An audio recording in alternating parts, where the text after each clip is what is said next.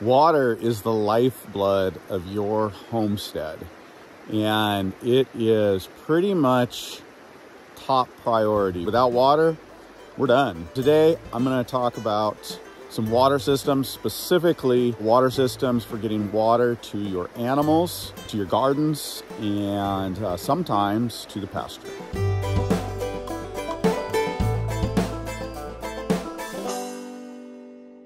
Hey you guys, good morning. This is Josh with Homesteading Family. I want to pick up on the conversation that we were having a couple weeks ago. I did a video. If you haven't seen it, you might want to check it out. We'll link to it below. We talked a little bit about water. I guess quite a bit of water in there. I got a lot of response. You guys had a lot of questions and a lot of thoughts about a water system. So I wanted to dive into that a little bit because you guys asked some great questions about wanting a little more details about the poly pipe and getting water out to the field, and about chicken waters freezing and water hoses freezing. All great questions. So let's take a few minutes today and just dive into water systems a little bit. There's no one perfect water system. You've got to figure out what your needs are and what your resources are. But there are some ways to think about, and so hopefully what I share today here will give you some good ideas or systems that you can mimic or take off from and that help out, because we sure have done it the hard way a lot of years, and at times, like I was mentioning before, been slow to build systems that, while there was a little bit of upfront cost, saved a lot of time and labor, which is really, really important in this life that we're living, especially with the reality that I know many of you are, working another job off the farm, and you've got to make the most of your time. It's worth setting those systems up. It's worth lowering the steps. I talk to my boys all the time, even when they're moving a hose. Hey, think about how many steps you're taking. All these things help make it more doable, which helps make it easier and more enjoyable. But before I jump in, I wanted to also say thank you for all of your wishes and prayers for Carolyn. She's doing well, needing to just rest a lot, but she thanks you. We're just so thankful for all of your guys' support and encouragement and prayers. So thanks a bunch for that, and let's talk water.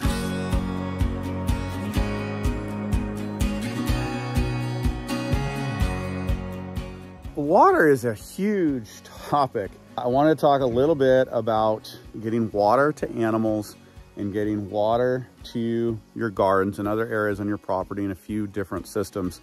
And that starts with the water you have. Where do you get your water? Is it coming from a well? Is it coming from a municipal source? Is it coming from the rain? Hopefully you have water collection systems if you've got a well. Hopefully you have water storage systems, and that's what I want to get to without getting into the weeds too much, is that wherever you're getting your water, storage is extremely important. And I'm standing, in front of our pump house, which is actually our cistern, but you need storage no matter what your system is. If we're going to start just thinking about a water plan, we want storage and we want to capture water. We've got water coming out of the ground. It goes into ponds, so we have storage there. And then for a lot of the household use, it comes into a cistern. If you're in a low water area where you don't have a lot of water and it's dry, that storage becomes even more important, as does catchment, like rain catchment. I'm not going to go into rain catchment too far, but do you guys know that for every square foot of roof space you have, you can collect about 2/3 of a gallon of water per square foot of roof space. So on 1,000 square foot of roof, you can catch about 600, and it's about like 625 gallons. I don't remember the exact numbers, but point is think about your systems, where water's coming from. What we have here at Riverbend is actually a system that's been here for 70 years, and we had to try to improve on it without going into these wetlands behind me. So up behind me, there's a hill up there. We've got a good spring. It's wonderful. I'm not going to hike up there today. But the old water pipe, 1 inch, which just isn't near enough for everything we're doing here. It was kind of good for 2 to 3 people in a house. Comes down here. I did not want to dig all that up and mess with that. This is a nice wetland. It would have been expensive. It would have damaged a lot. As a matter of fact, I just wonder how they even got the line in to begin with. So what we did was came and met it, found the water source, dug it up, and put in a catchment system, because we freeze we needed it underground so that it doesn't freeze. If you're not in a freezing place, you could store your water above ground. I'm essentially on a concrete tank right here, and I've got 2,500 gallons of storage, and then we've got a pump in it down there, and water gravity flows into there, and then it pumps out to the different places on the property. We also have a go around. If electricity goes out, there's a gravity feed that we can bypass this system, and it will gravity feed water to the house, and we could do some light, not highly pressurized water. We could get water to the animals and garden, you know, if we had a long-term power issue with that gravity feed. So gravity is another huge issue, another thing to explore depending on your situation.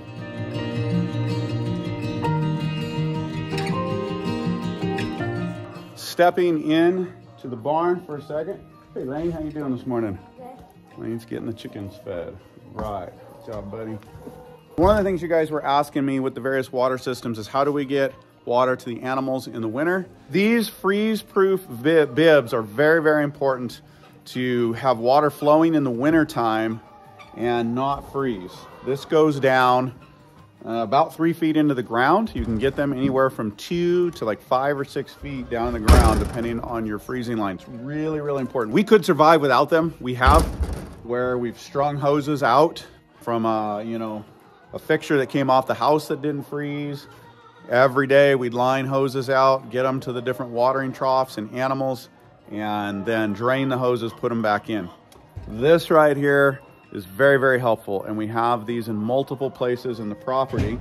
And in fact, this is how we get water in the barn right now. We still have to take hoses. We need a few more in wintertime when we're in the barn and we've got animals back there in different places. We water with the hose and shut this off. We drain the hose, and that works really well. And we've just got to do that a couple times a week. Eventually we'll improve on this and maybe get some water lines that are for the winter that are self-draining. So there's always something you can do to improve, but this is really key to having water in the winter time, because the water, what it does is it drains when you shut it off here. Okay, get a valve right here. You lift this, it opens, you lift it all the way. It's got a plunger, goes way down to the bottom, and when you close it, it drains the water out of the pipe way down in the ground. There's a little gravel pit way down in there, several feet, and that drains the water out of this pipe. And then all you have to do is drain the water out of the hose, which we just string it along, takes a couple minutes. And the other side is, you guys were asking, a couple people were asking about our chickens and our sheep and everything. They're not out in pasture during the winter time. We have snow on the ground a solid 4 months, a lot of times 5, sometimes a little bit longer. By November, certainly by early December, they have to come back and they have to come to the barn. Chickens as well, they live in the coop. The meat chickens live in the freezer, and egg layers are here in the coop, along with the dairy cow and the sheep and pigs and everybody else. They're here in the barn, and so we water from here from a riser like this. So we're not dealing with the water issues out there in the field as far as freezing, and several of you were really concerned about that. And yeah, that would be a real problem, but we don't have pasture. It's buried in snow. The other side of that is there's a hanging chicken water in here. We've got troughs right here all along in the different stalls of the barn, and we do have to keep heaters in there, or we've got to bust out the water with a hammer and an axe or saw or something. And we've done a lot of that without a barn to make it work. You know, you do what you've got to do. If you can get a water heater to a central location, they've got just submersibles and ones that float and everything, that keeps your water from freezing, keeps the animals in water, and makes less work for you. That's winter time. We have to spend a lot of time right here at the barn, and we're constantly building systems here to try to make it more efficient.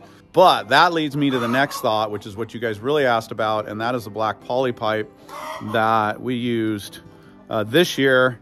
Wish I would have done this so long ago to get water out to where the animals are, because we don't want the animals concentrated all year long, all the time. That degrades the land. You get a lot of manure piling up, so you don't want to do that when you don't have to. I'm gonna make a quick stop right here though, because somebody was asking about the water source. We actually have two ways we can get water out there.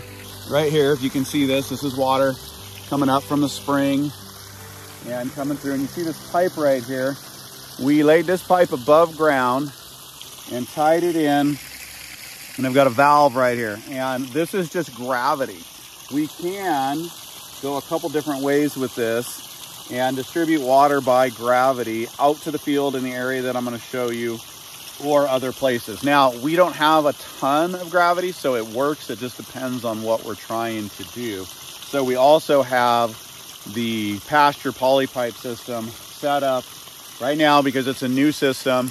We just got it set up to a hose, to one of those risers I was showing you, because we've often got several things going on at once and the gravity feed just isn't quite doing it here. So we can do both, and it's nice to have redundancy. That's another thing in systems on the homestead, just a general principle.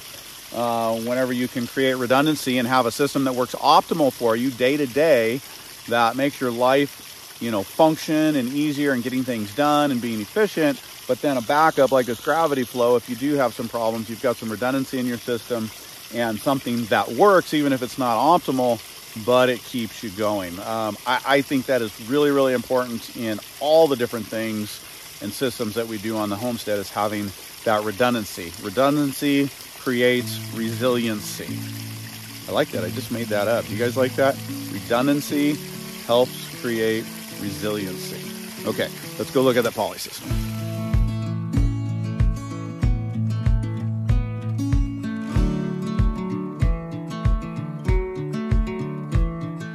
If you can see here, this black pipe is just running across the ground.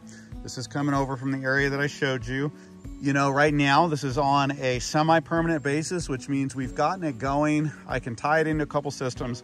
It isn't dug in for permanency, and it's nice to go slow. This is another thing with systems. Some things you can do right away and do permanent, but where you can take time, think about a system, apply it, and then have some room for adjustment before you make everything like bomb-proof permanent. It really, I've found, saves you some trouble. We're running this poly on the ground. My goal would be to get it under the ground eventually to deal with some of those freezing issues and to keep it from deteriorating. But right now, it's headed out, and I want to point out the gate, and I want to point out the board. Very, very important. We have to drive out here occasionally, and this is a pretty tough pipe, but I don't want to wreck it. So the board is there. The pipe's supposed to be a little bit closer, the board a little bit closer to the pipe, but that helps us protect this from driving over it multiple times and not having it deteriorate.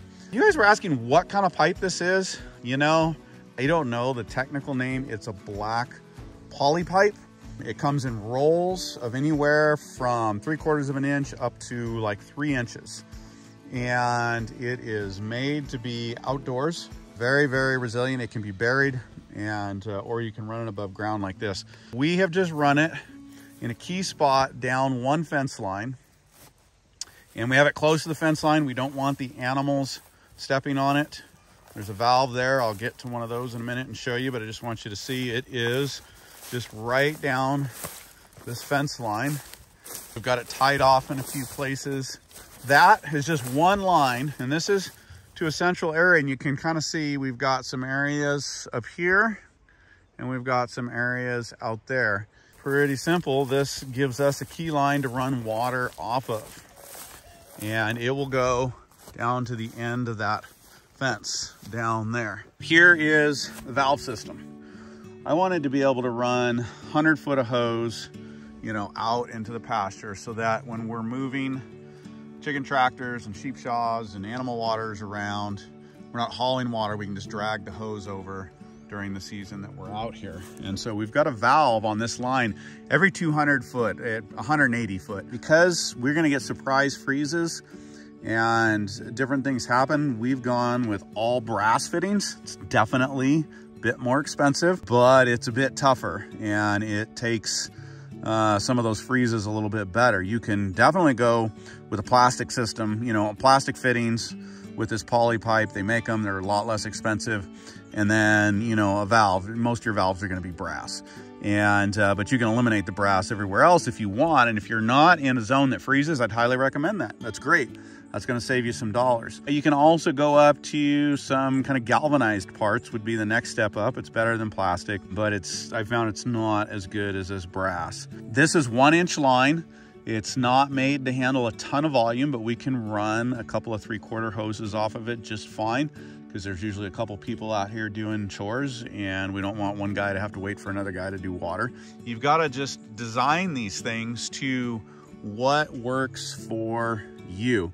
In a system like this, it's really valuable to just think about locations, centrality. You got to take the time, map it out, think about your going back and forth, think about the work you're going to do, and figure out a system that works for you. And you know, we talk about expense and not having money, and I mentioned in the last video that I waited a long time because there's been times when, you know, I didn't have funds. But I mean, we've usually got funds. It's where we allocate them. It's what we do. We're usually saving, right? You're thrifty on a homestead, you've usually got projects. So it's just figuring out where to allocate those funds. This just got us water to 2.5 acres that we can use intensively. It's made us a lot more efficient, and it cost a few $100s. This wasn't that expensive when I look at how much time it's saving us already. The work is more enjoyable. It's just better. It is just better. That's this water system. Again, you can do a ton of iterations on this. We do need to get some water to some other places. We'll come back to this gate, and what eventually is going to happen is we'll split right here and we'll run a pipe down this fence line, because if you see our other one is over here, it's going to get hard to get water way out there, you know, past those chickens. It's going to be more than 200 feet. And so we're going to want a line down here, and we're going to do a more central line here that's larger. Lane, how you doing, buddy? Good. All right, you getting your chores done? Good. You got the chickens all fed? Mm-hmm. Yep. And they have water and house and chickens. Good job. Are you checking in, or do you have some chores to do out here somewhere? I was checking. You're checking in. All right, you want to say hi to everybody? Say hi. You can wave. All right, that's Lane. He's a good guy. He's a chicken man right now. He takes care of the egg layers and then helps Tristan out with waters out here in the pasture, right? Yeah. So you liking having this hose system out here? It's kind of hard. It's kind of hard? Yeah, because I have to stretch the hose out all the way to the sheep. Wow, he's not selling very good for me right now. But what Lane didn't experience is when we were having to haul the water out here with 5-gallon buckets. Thanks for helping us out here. See ya. Bye. What we will end up doing is you're okay, you can close the gate. As a next iteration is adding a main line in here, probably 3-inch line that we can also run some hoses off, but that we can also run the new sprinkler off of. And I'm gonna go talk about that because you guys were asking about it. You know something I want to note right here, we're working on improving pasture. So before I talk about the sprinkler right here, I want to note the difference of this area right here. Wow, look at that. And that area over there. Now all of this is ground we've been working to improve, but there's a big difference. And I'm pointing this out because somebody made a comment about the chickens, and they were worried about running the chickens over the land, and that even by moving them, it was going to deteriorate the ground and it was going to get hard and compacted and we'd need to till it. And it's actually the exact opposite happens. This right here was very thin pasture 2 years ago. This is the second season of running chicken tractors on here. And this year we ran sheep ahead of the chickens, but that's it. It's had nothing else on it. And just look at that. That's coming back compared to the other side of the fence, where we've not gotten them up there. The chicken tractors aren't going to do good on this hillside. And right now we've just got the dairy cow out there using this land, and there's some good forage and we're getting some organic matter built up. But look at the difference. This is just the chickens. This is just the chickens doing their job, spreading manure out here, and it works. Coming back to water, that's what this video is about, right? Another part of the system that we've just improved, because while we have 40 acres, we are utilizing about 5. And we've got a few beef cows out on some of the other land, but most of what we're doing is happening all out here around the house. And that's how I like it. Things are close to home. We can do most of the work. We're not driving to the other side of the 40 to move chicken tractors around.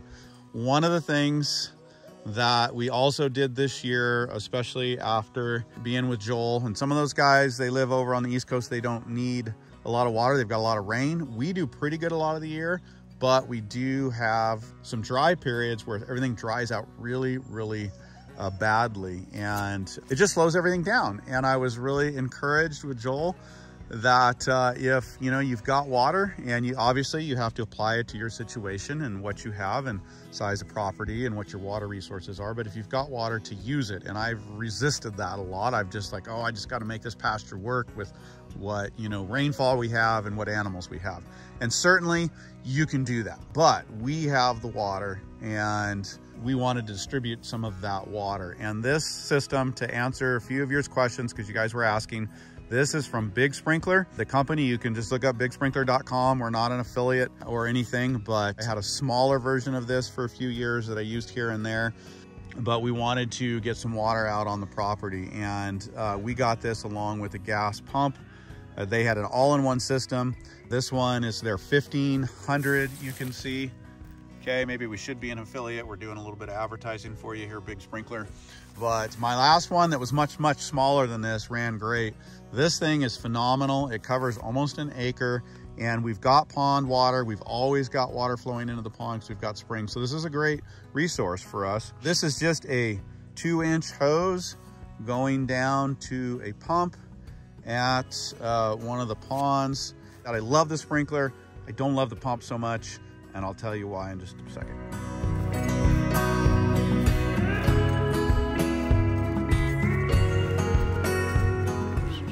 Find my way through. You can see this hose, very, very durable. Oh, side thought.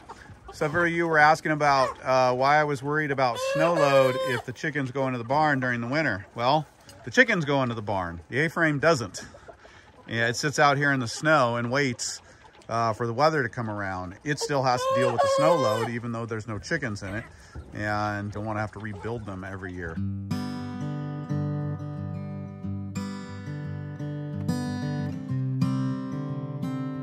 This is the pump for that Big Sprinkler.